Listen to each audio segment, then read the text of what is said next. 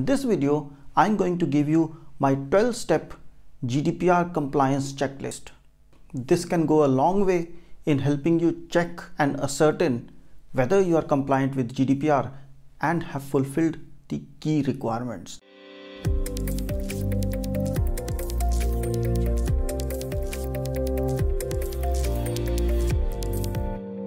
My name is Punit Bhatia and I'm the founder and CEO of a company called Fit for Privacy. We help you with privacy strategy, its implementation and training for your staff. Before we start, please do click like and comment so that we can notify you of the new videos that come up. Your support matters. Coming back to the GDPR compliance checklist. So 12 steps to GDPR compliance. Step 1 being data inventory.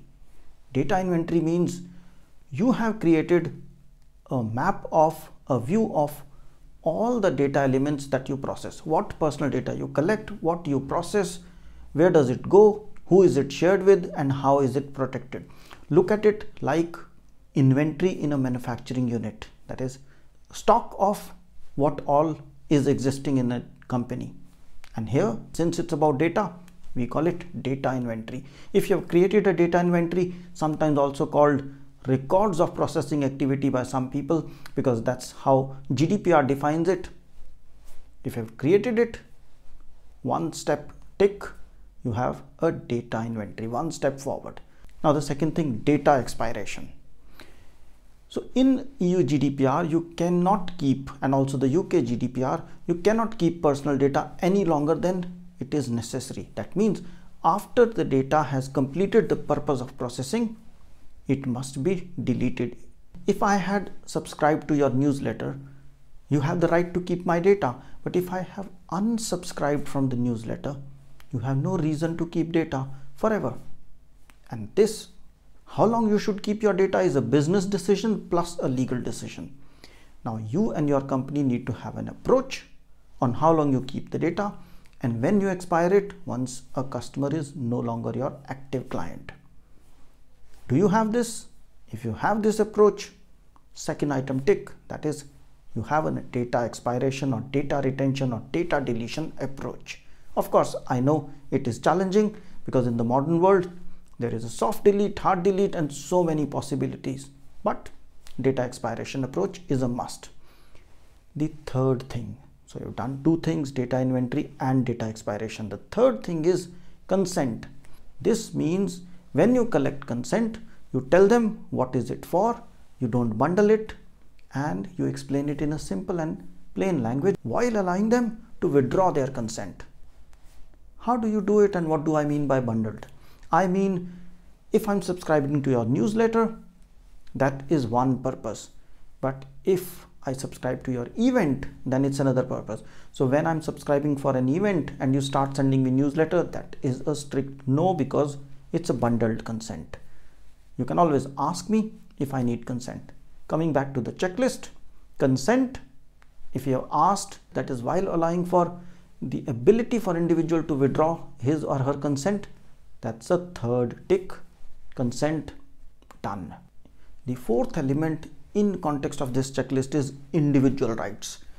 Now individuals, that is people whose personal data you process, maybe your employees, maybe your customer, maybe your prospect, maybe your supplier, have the rights to ask you for right to information, right to access, right to deletion and so on. Have you put in a process wherein individuals can exercise their right, and can you answer those rights within 30 days? If you have done that, that's a good job done. The fourth item, that is individual rights, is tick. That is, you put in a process for individual rights. Fifth item is data transfers.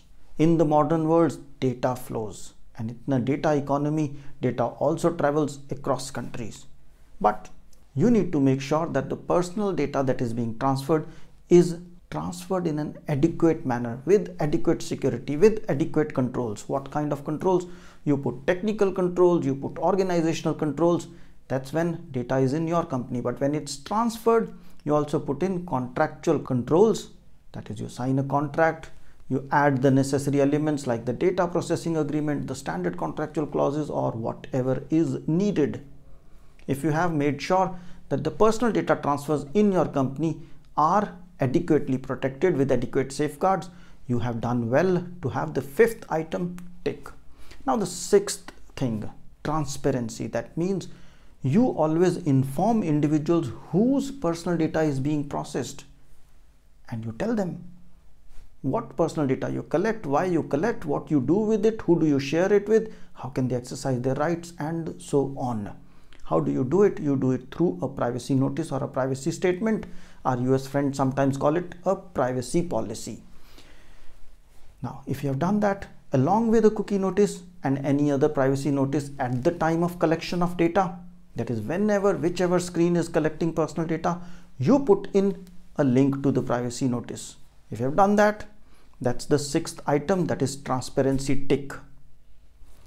The seventh item is awareness and training. Have you informed, have you trained all your staff that process personal data or deal with personal data to protect it at all times? Have you done that? If you have done that, that is a seventh item tick, because legally you must train and make aware all your staff about personal data processing and what you expect from them in terms of protecting personal data. The eighth item is data breaches. You will do all the things that are necessary to protect data, but sometimes unintended, unauthorized access to personal data will happen. That is what we call a personal data breach. If that happens, how will you handle it? Who will detect it? How will you monitor it? And how will you remediate that situation?